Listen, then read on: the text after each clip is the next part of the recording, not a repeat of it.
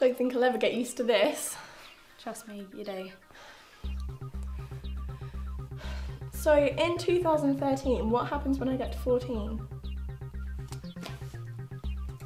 Well, you can start one of the pathways. Or, if you're not quite ready yet, you can start one of the foundation tier learning programs, tailored to what you want to do. This will help you up the ladder to universities and employment. And then when I'm 16, I'm ready to leave school. Leave school at 16? That's not going to happen. What do you mean? Well, in 2013, you don't leave school until you're 17. And by 2015, you won't be able to leave until you're 18. But for some people, that'll be like a jail sentence. Change your desk till you're 18. Not change your desk. The idea is that you'll be in education or training. You can work from school, college, or even with an employer part-time on job training. The important thing is to get those skills that you're going to need to get a good job or get on in life. So let me get this straight. In 2013, I'll be able to choose a learning pathway that suits the way I like to learn, and choose the subjects that will help me get the necessary skills for my future. And I'll be able to learn at school, at home, at college, or on the job. Yes, and you'll get the opportunity to go on work experience or work-related activities that are relevant to what you want to do in the future. Of course, if this were a DVD you were watching, you'd be able to put it into a computer, look at the screen in detail, and click on other links and websites relevant to this film. So much choice, but I can still do the GCSE and A-level route, right? Of course, this route is staying, and it's right for some, like those who thrive on more academic or traditional ways of teaching. Nothing wrong with that. The GCSE and A-level qualifications will change a bit, bringing in those more necessary key skills like the other qualifications. And they have also introduced something called an extended project, where you choose to research a project on something you're really keen on.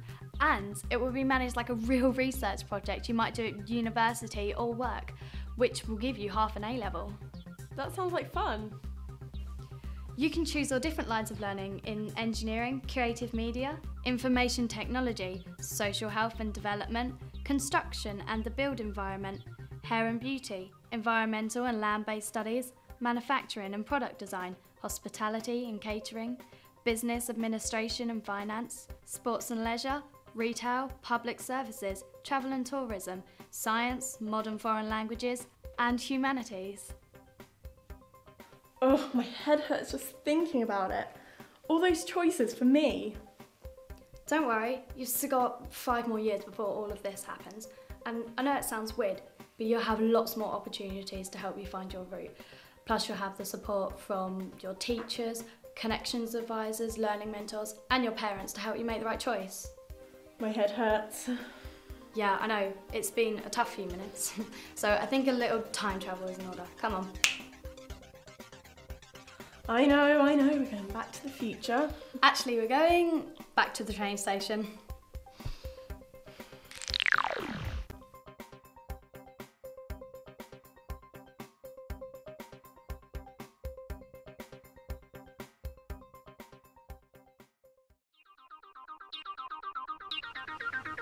Well, we're back to where we started.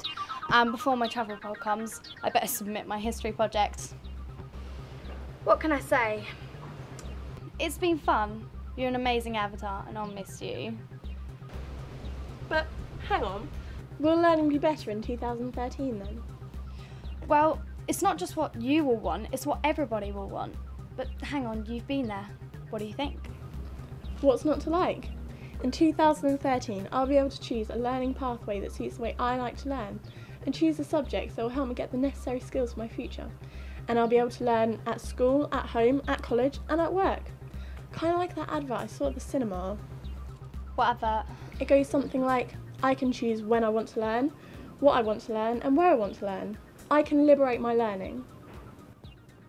I get it now.